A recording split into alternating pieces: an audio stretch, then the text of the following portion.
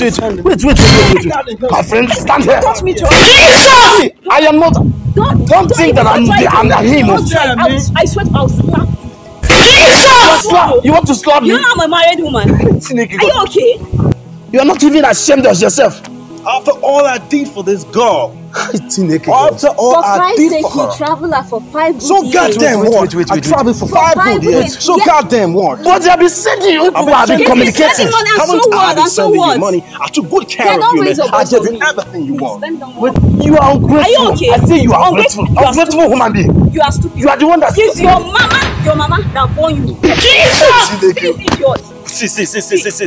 Don't even call my mother name. Don't even dare call my mother. My mama like that. I will get you arrested. I am going. Alright, this is Gomeri Teke El Dumodu. I got what to do. I don't come again for another issue. This issue, I don't understand. I never knew, say, maybe this kind of thing still happen. Brother, good afternoon. Yeah, good afternoon. Tell us your name. My name is Abi Crack. Abi Crack. Okay, Abi Crack. Yeah. That is good. Sorry, I want you to tell my audience what you told me. Okay, just as I told you, I don't want to waste time. Okay. Now, there is this girl who I actually fell in love with. Let me say we were much in love together. And we promised each other heaven and earth. And I think something happened. Sorry, can you be audible, sir? Okay, I said there is this girl that we both fell in love with each other. And everything was actually going rosy. And we promised each other marriage though, although we never had any, we never took any oath. Okay. Yeah. So something happened that I had to travel to the United States of America. So when I got to America, I happened to send this girl money. You know, I was sending her money to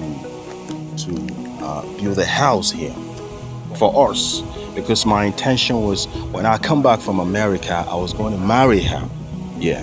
So when I got to America, things were going rosy for me. Everything was good, and I got a good job. So I was sending her money with the intention that she was actually raising a structure for us here in Nigeria, so that when I come back, we're just going to get married.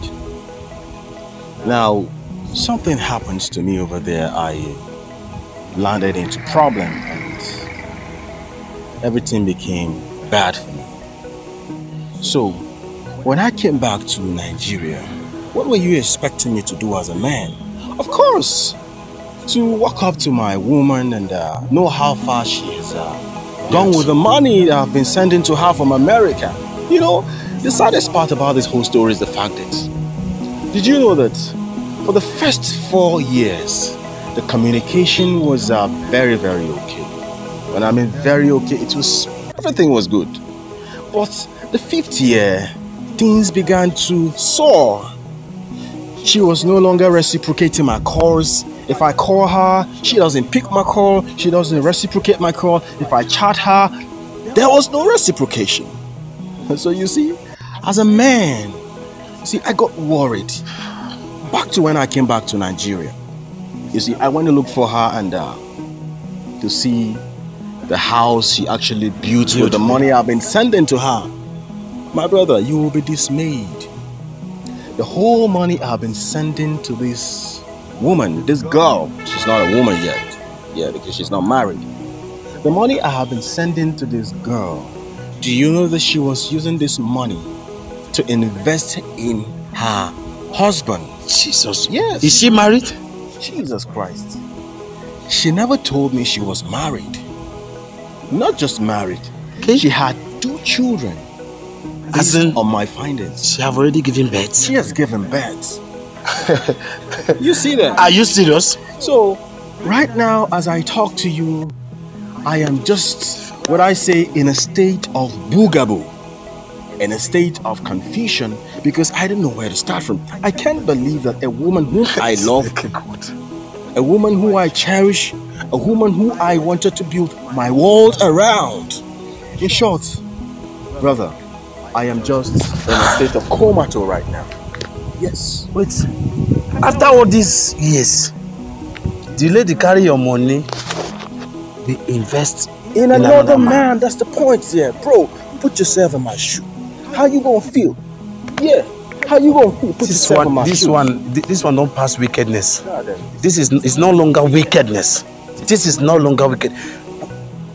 I came back. I went to look for her, and guess what? I saw her. I saw her in another man's house. Are you serious? Yes! Married with 2 kids already. The whole money I've been sending for her. This woman, this girl, used it to build house for another man. Bro, oh God. That's why I called you. This is wickedness. This is wickedness. I will help you. I will help you and invite her here. I just pray. May she answer this call. Listen, with what I saw, are you sure she's going to listen to you? Don't worry. This is our job. No matter what, can able to locate her. Alright. I'm going to call her. Alright. This is wickedness, Chineke God. Oh brother, you made a mistake. At least they know the trust woman now. They know the trust woman. Oh. Sorry, put her number on this small. They know the trust woman now. You made a serious mistake. How can you be trusting woman sending your investment to build a future for you? What did it happen? I think one of my brother did this and it works the way he planned. They are married last 2 years ago. I don't see anything wrong. Women, they get mind. Fair woman, oh. Fair woman. You don't put down. This is wickedness for Christ's sake. Oh. What will happen is that if I call her, just hide close to that flower. Okay. Once you come, then I'll ask her 1 or 2 questions, then you come in. Okay? Hello? Yeah. How are you?